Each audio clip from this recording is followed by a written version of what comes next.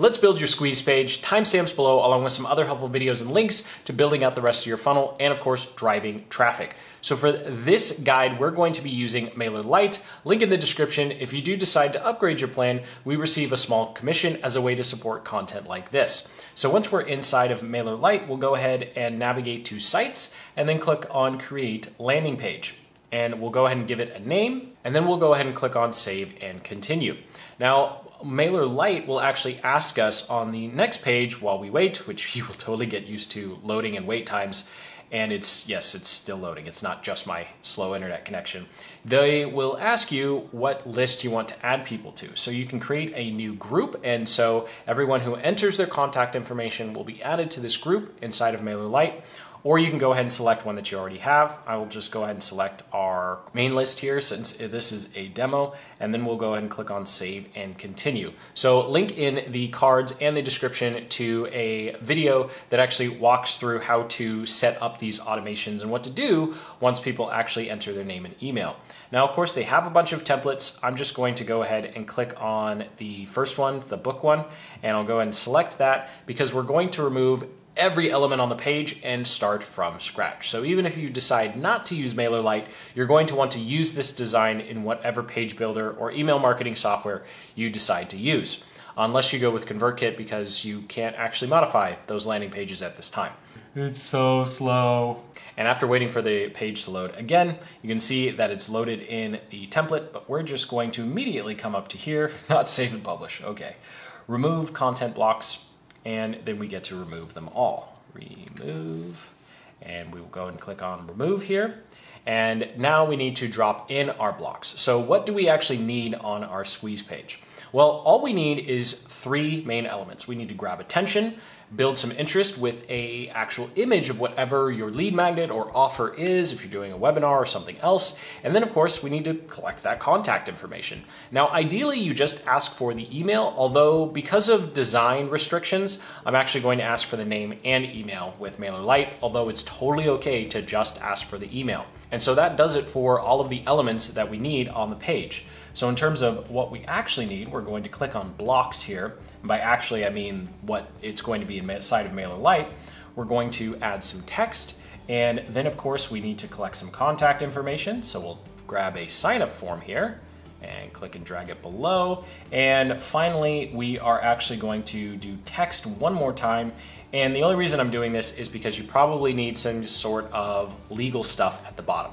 So of course I can't give you legal advice on what you do or don't need, just check with your advertisers or platforms on what you need. So the first thing we need is a headline. So I'm going to shortcut the process and jump over to our sales funnel organizer and grab the information that I've already pre-written. There's a link in the description to check it out and learn more about it. It's a simple template that we use when we build any sort of funnel because it allows us to just enter in all the information that we need. It also has some headline formulas and examples, and that way everyone on our team knows exactly where to go to get the information. Also includes some information for custom bullet points if you want to do that on your landing pages, as well as to help you out with your rapport sequence and of course writing all those emails, which are blank.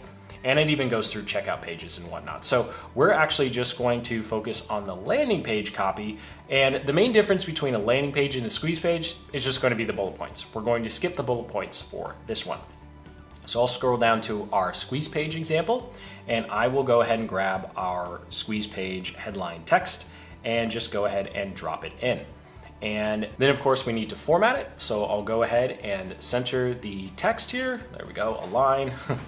Align and center. And once we've centered our text, we'll need to come over here to this pencil icon. So we'll click on the pencil icon, and then we can select the font size that we want. So let's just go ahead and bring this up to something crazy like 45, click on save, and now we have a nice big bold headline. So when you want to make changes, it actually works better if you make the changes for the color and the font size over here, in addition to the line height. And that's simply because the interface is a little wonky when you're editing font sizes here and here. So if I select all the text, you can also change the font size here, but you can only go up to 30. And then when you make these changes here, this stops working. So I'm just going to go ahead and undo that. So make your font changes over here. And that's something I literally just learned today. And so the last thing I'll do is go ahead and bold the text, cut because I totally messed up the formatting there, trying to show you what not to do.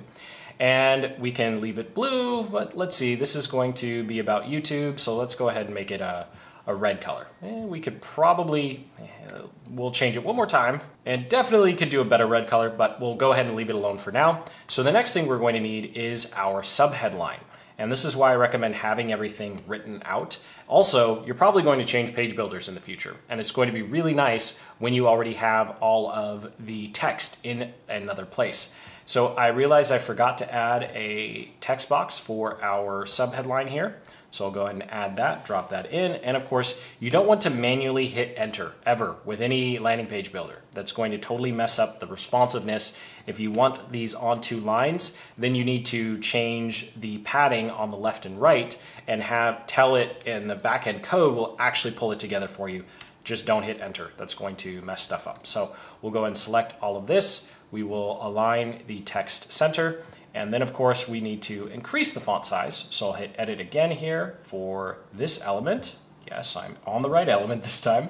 And then we'll go ahead and change it to match our headline text. You don't want more than 2 different font styles on your landing pages or squeeze pages. And then we'll just bring the font up until it looks good. And actually I think 25 is a good place to stop. And I'll go ahead and make this a darker gray text. So I'm going to click on more colors here, and then I can go a custom color because I don't want it to be black, but I do want it to be a dark gray. So that probably looks good enough. Of course, you can always come back, spend way more time than you need to on the colors. And we will fix all of the padding in a second because this doesn't look all that great. Now, the next step we're going to need is, of course, our image or building some interest around what we have to offer. So I will click on this edit icon here, and I will click include media, image, or video. And so now I have an element where I can add in the image of our lead magnet. So if I go back to our funnel organizer here, you'll see that we already created an image. I'll link up in the cards and the description to a full-blown video on how to use Canva to make images like this one and of course your entire lead magnet. So for time purposes, I've gone ahead and already uploaded it to MailerLite because my internet's slow, MailerLite is slow, and nobody has time for that, right? So I'll scroll down and select our image here, and then it will drop it in, and we can go in the bottom right-hand corner and click and drag to make it bigger or smaller. So I think that's probably good enough. And now it's time to edit this because we have a lot of extra white space here. So we'll go ahead and click on to edit the entire element again.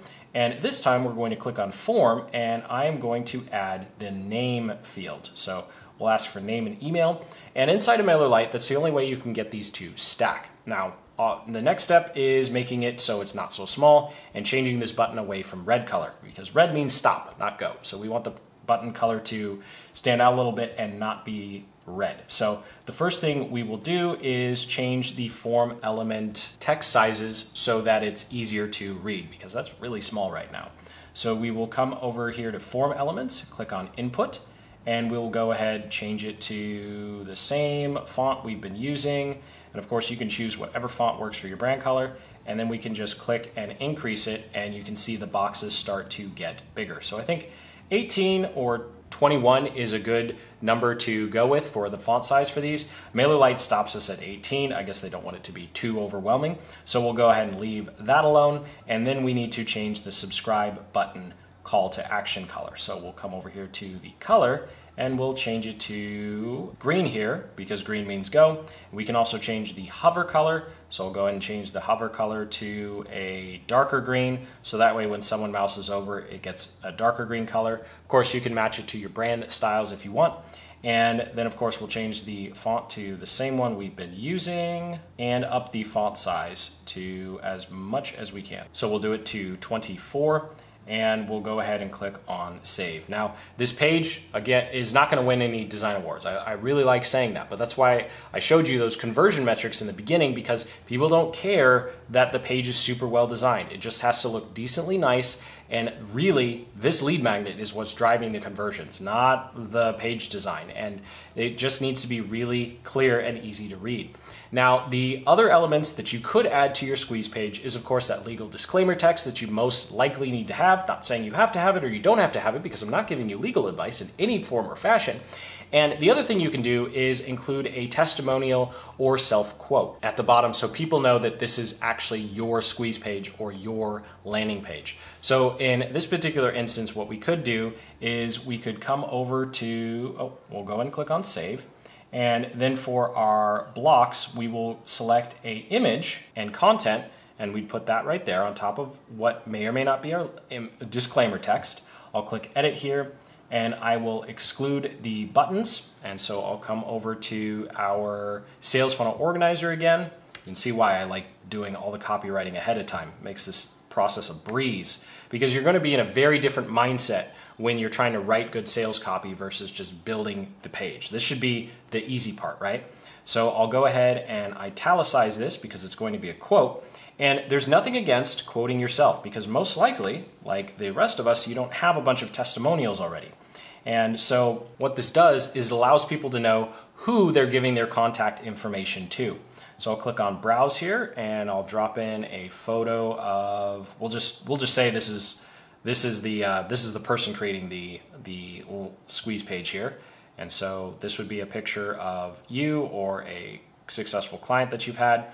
And then the last thing we'd want to do is switch the alignment. So we're going to put the media position on the right. And so that way the quote looks like this. We could play with a lot more of the formatting, but the last thing that we want to do here before we get to the success page is to, of course, change all this spacing, because the spacing looks really bad.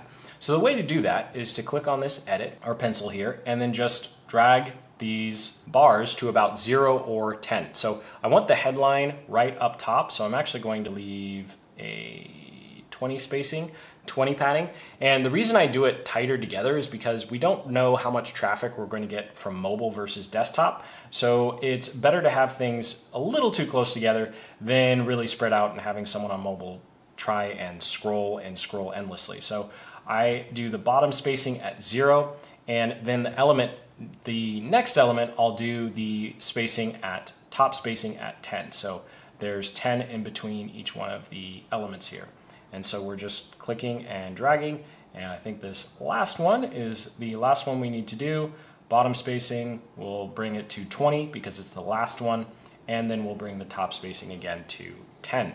And then we can click on save and publish, or we can click on preview so we can see the landing or squeeze page that we just built. And so here's a preview of the page that we've put together. So I'll go ahead and exit out of here. Of course, you are going to want to create a success page. And here's an example of what the success page could look like. You don't necessarily need to do anything fancy here. You just want people to go check their email to get whatever they just opted in for. And since you now have a good understanding of how to use MailerLite, we won't go through the process of creating that from scratch here. And I'll just remove that extra space because apparently I dropped in some extra space when I was copying and pasting. So we'll go ahead and click on save and publish now. And if you decide to upgrade your plan, you'll be able to create a custom domain. Otherwise, you can just use their domain. Of course, upload a favicon. And then for analytics and custom code, I'll link up in the description to a Google Tag Manager playlist that goes through all of the tracking that you should be setting up if you decide to run paid traffic to this page. Even if you're just doing content and you have a couple of lead magnets that from your blog or YouTube channel, you definitely want to do the tracking as well. And so we can go ahead and copy our URL. We'll open it up in a new tab, and our squeeze page is complete. It's live. It's ready to be shared on whatever your traffic strategy is. So thank you so much for watching. Sincerely hope you are much more confident when it comes to creating your squeeze page. Make sure you check out that link in the description to grab a copy of our sales funnel organizer.